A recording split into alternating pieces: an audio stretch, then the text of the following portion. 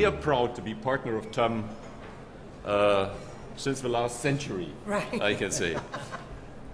Back in 1998, TAM took the delivery of first Airbus. I think at the time, John, it was a 330-200, with which TAM operated its international destinations to Miami.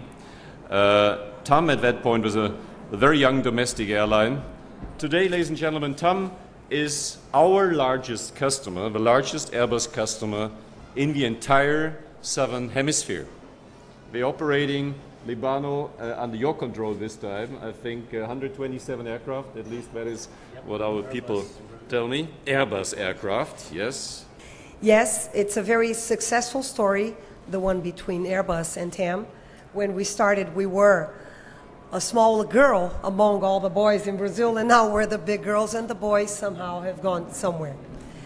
And it's actually signing these aircrafts is reassurance on our belief in the country and the economic growth that it's coming towards Brazil. It has been going on for the past couple of years or 5 years, and it will go on furthermore.